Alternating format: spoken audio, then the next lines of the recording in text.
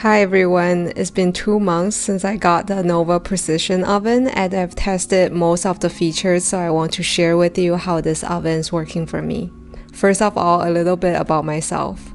I'm a pastry chef and during the past year I've been baking a lot from home. I've been looking for a convection oven or a combination oven that fits my small apartment kitchen so I can get better results with my baking projects.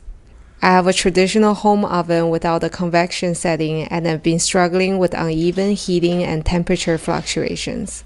A convection oven is one that has a fan that can circulate the hot air in the oven, and the combination oven is the one that has a steam feature that goes on top of the convection setting.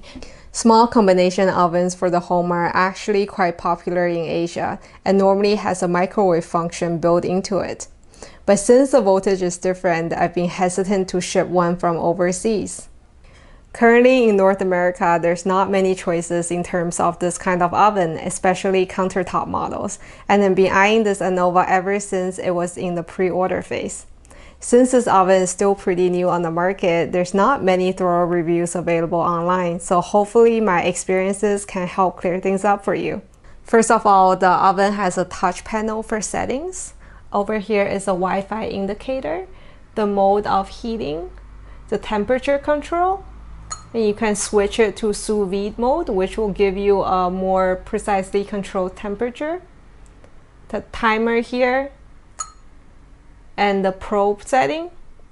And here is the steam setting, and over at the end we have the start and stop. I particularly like the timer because if you don't set a time, it'll show you how long it's been cooking since the oven's set temperature has been reached. However, the touch panel limits access to many of the oven's other features. If you want more options and greater control of the oven's functions, you'll need to download the Anova Oven app. Inside, we have 3 heating elements. The top, that is exposed, the rear element, which contains the convection fan, and the bottom heating element, which is built in.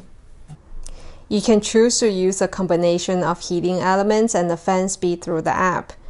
But if you use the rear heating or the steam, the app will only allow you to have the fan on. There's a probe thermometer, which you can plug it in like this and stick this end into the roast. I put this feature to good use making a beef Wellington, inserting the probe during baking. I was able to have very precise control over the tenderloin's temperature even inside the pastry shell. The water reservoir for the steam function is here, and you can fill it up from the top, or you can open the lid like this. And you can remove the tank entirely like this.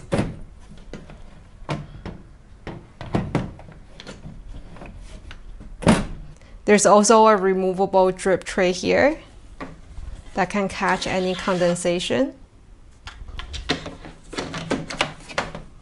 The oven also comes with 2 racks and a tray. The included aluminum sheet tray is a perfect fit inside the oven. However, it is thinner and flimsier than a standard kitchen half-sheet tray. It also warps significantly when heated up while baking, sometimes with a violent pop. I would ideally like to use a half-sheet tray, but it is slightly too large, so I typically use a quarter-sheet tray instead of the provided tray. The size of this oven can also fit a Dutch oven like this. This is a 2.5 quart Dutch oven, and although a bigger size can probably fit in the oven, the rack doesn't look like it can hold much more weight. I've baked a wide range of food including eclair, sourdough bread, babka, and even milk puddings. All the functions seems to be working fairly well, and the temperature is precise and it browns very evenly thanks to the convection fan. There are, however, a few main issues I've noticed. First of all, for sourdough, I follow the setting recommended on the app, which uses a sequence of oven settings. My crust does have micro bubbles and a beautiful color, but it's very thin and quite soft compared to the thicker, more well-done crust using my regular oven with a Dutch oven setup. I'm still working on adjusting the Anova temperature and settings to try to get my sourdough dialed in. Secondly, when I try to make Chinese steam buns, the steam function doesn't seem to be powerful or dense enough to prevent the skin from forming. The bun surface was drier and less soft compared to a traditional wok steamer setup. I also tried to dehydrate some citrus while leaving the door cracked as suggested by the manual. The light remains on the entire time. Unfortunately, even in the app, there's no way to control the oven light, so hopefully they can update the software to include this kind of additional control. One last nitpick I have is the exposed top heating element. Because of this oven's smaller size, the top is often covered in grease and splatter and is hard to clean. I wish it was enclosed like the bottom element, which is popular in combination ovens from Asia, so it can be wiped down more easily.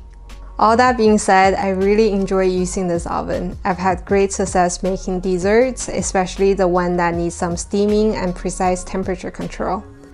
I've also had good results reheating fried food with a convection setting, reviving the crisp texture without drying them out. I'm still testing more things with this, so I hope I can provide another update in a couple of months. Remember to subscribe to my channel for updates and pastry recipes. Thank you for watching, and I'll see you next time.